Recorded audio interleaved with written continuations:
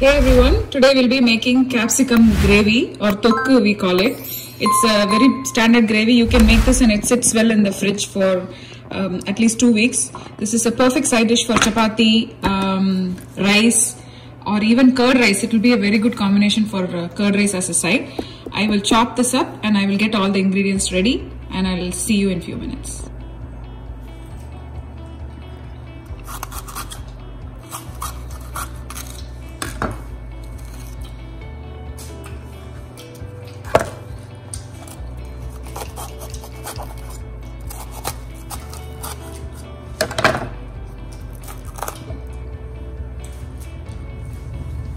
I'm going to leave these are called ribs. This actually gives the spiciness for this. You can remove it if you don't want it, but I like the kick.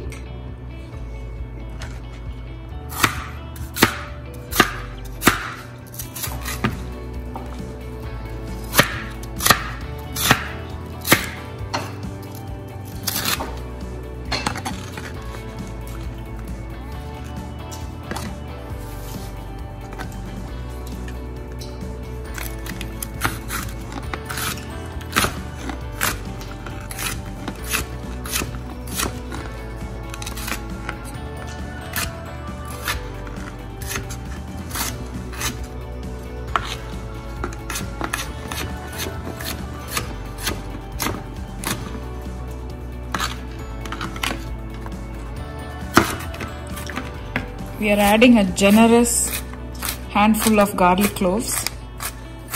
With Corona and everything on scene, it's advised to add a lot of garlic, and it's believed that garlic gives a lot of immunity. I know it's a smelly thing, but we love it. This is one large onion, a small one. If you have a large one, just take half of it. This is a tomato-based gravy, so we'll be using 4 small tomatoes. I'll chop it up. So I have a pan here, which is heating up. I'm pouring some oil from my favorite dispenser.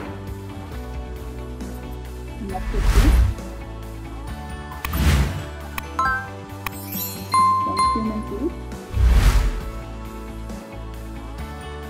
And some fennel seeds.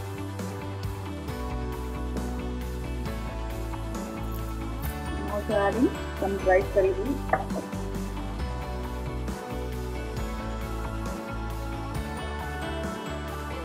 So as mentioned earlier, chopped capsicum or bell pepper, onion and garlic. First I'll go ahead and add the garlic and onion.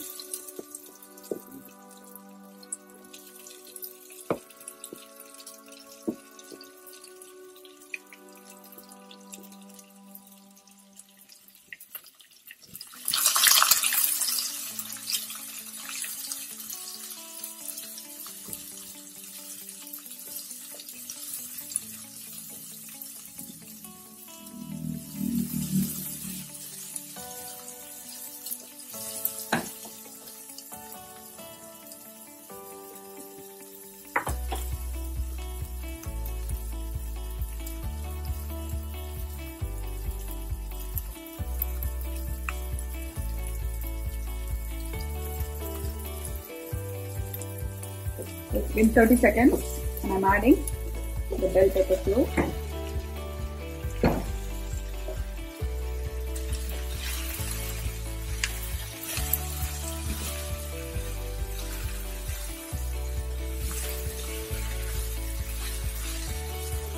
This will take a good 10 minutes to soften up. So let's go ahead and saute this without a lid for 10 minutes, mixing it in between, like say every 2 minutes.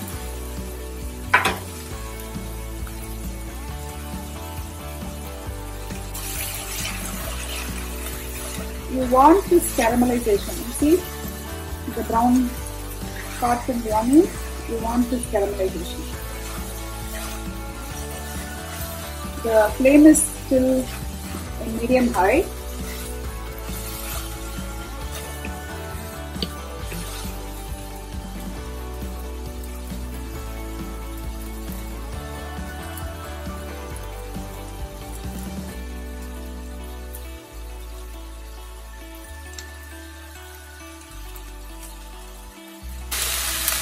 So I'm adding a teaspoon of salt.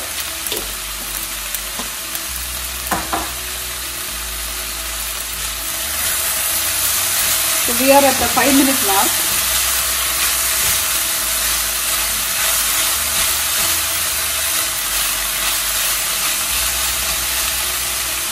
At this point, let's go ahead and add the chopped tomatoes.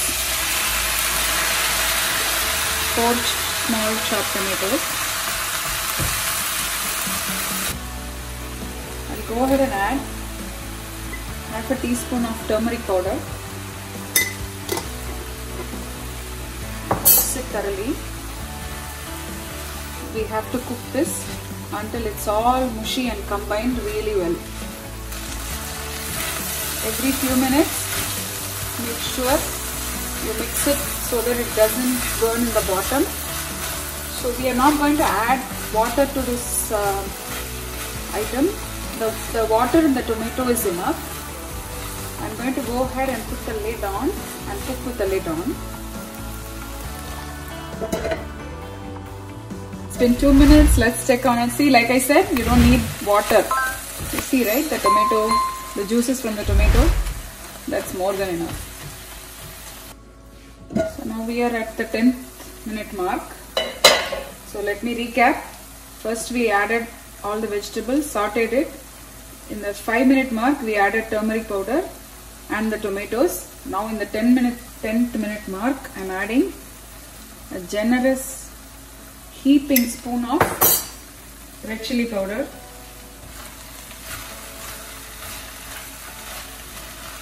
Reduce the flame and cook with the lid on for another 5 minutes, but every minute we are going to check on it and make sure we mix it thoroughly so that it doesn't burn on the bottom. So you see the oil being separated here. That is sign that your gravy is almost ready.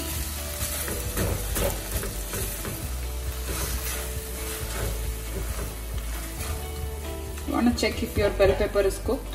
Perfectly cooked bell pepper gravy is ready. This is a great side accompaniment for curd rice.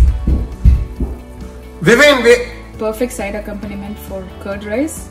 And if you just want to make tomato rice type of a dish, just remove some of it, leave little bit in the pan itself, add some hot white rice and mix it thoroughly, and you can eat it as a mixed rice. It will go very well with dosa or with chapati too. Try this recipe and let me know if you like it.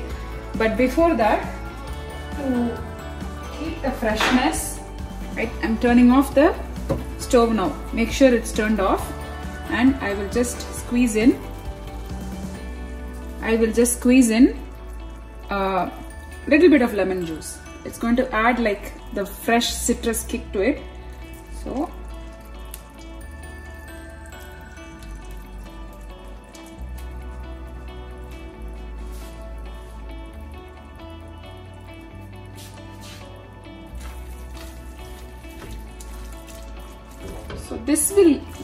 the citrus that I added now, it will add that pickle type of flavor.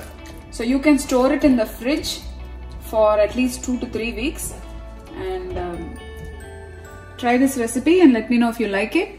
I will come up with more recipes and see you soon tomorrow. I also want to thank you all for subscribing to my channel and for all the support you have given me so far. Please continue to support my channel, share it with your friends, like and comment down below to let me know if you like this. Thank you for watching. As always, happy cooking.